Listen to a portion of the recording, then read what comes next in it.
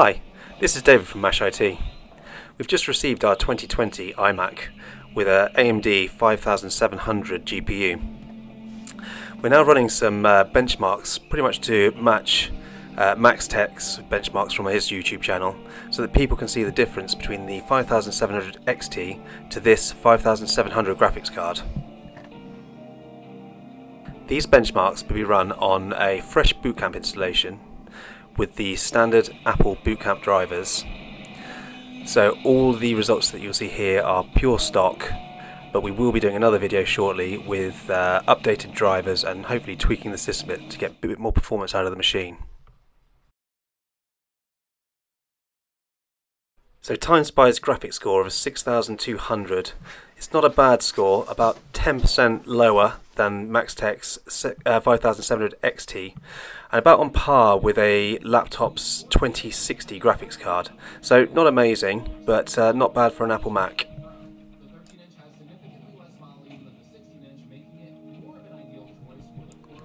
One thing to note throughout all these benchmarks is how quiet the Mac remains.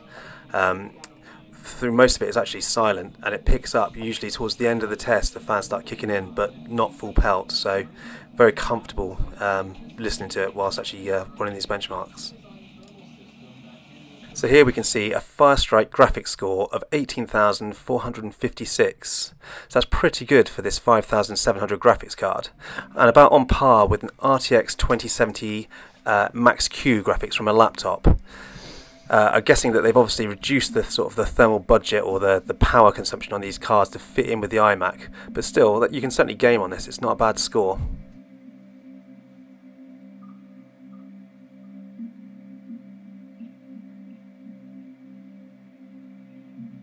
So whilst running Unigine Heaven, with this benchmark I'm also running MSI Afterburner with the screen overlay.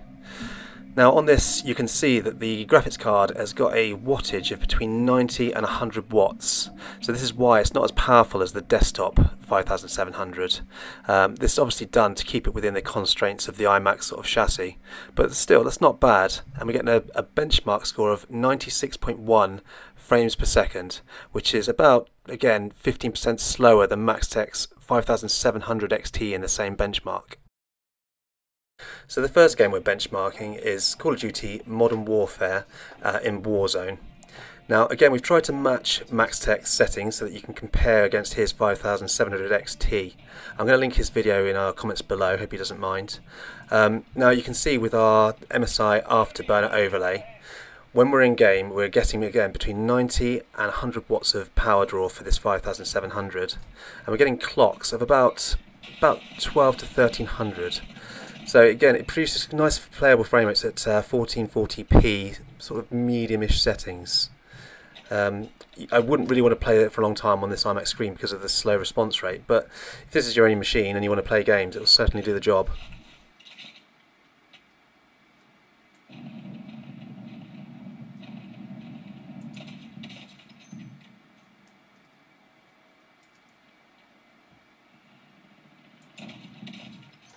Now this game taxes the GPU and the CPU quite hard.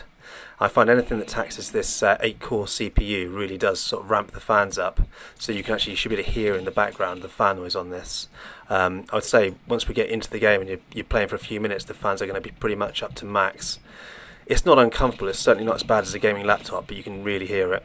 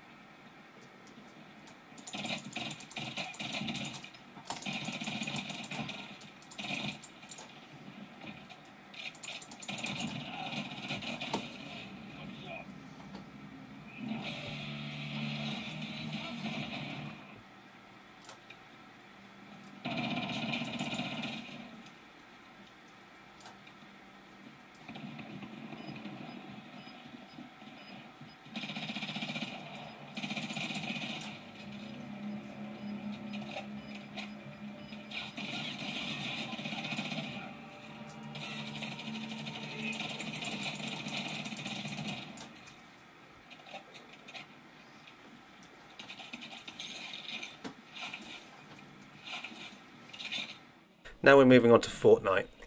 This is a slightly less demanding game than Call of Duty, so we've got it at 1440p again, but all high settings. And this ran pretty smoothly all the way through, 90 to 100 frames per second most of the times. Also, with this being a lot less demanding on the system, the fans were not nearly ramping up as much as they were on Call of Duty. It was really quite nice and comfortable to play.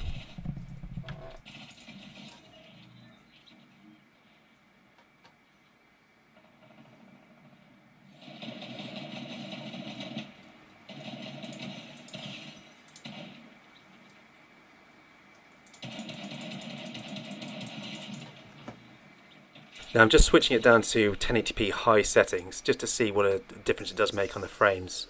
And as you can see here, it bumps the frames right up to usually over 144 frames per second. So if you attach a high refresh screen on there, it'd be pretty good for gaming.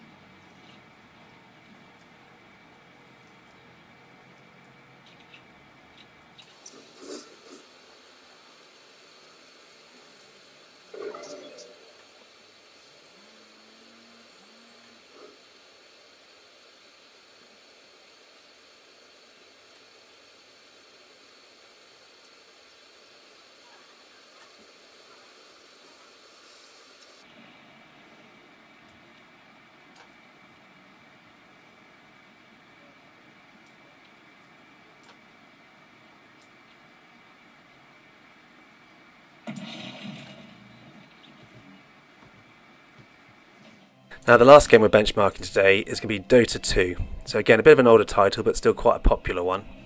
1440p, all high settings.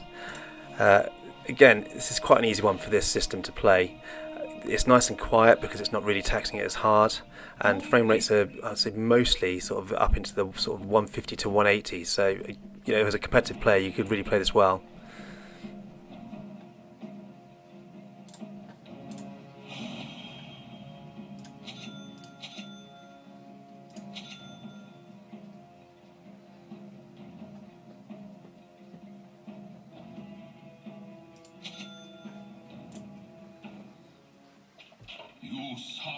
Well, I hope you've enjoyed these benchmarks, and hopefully it's given you an indication of how well this 5700 games. Now, as I said earlier, this is just the standard out-of-the-box Bootcamp drivers. We are going to get some custom drivers on here and test again, and we will be testing with some more games.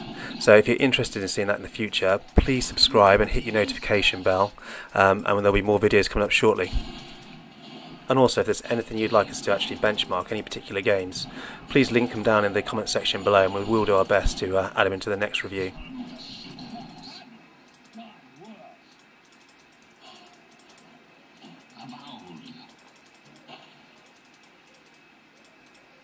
Your top tower is under attack. Your soul to crush.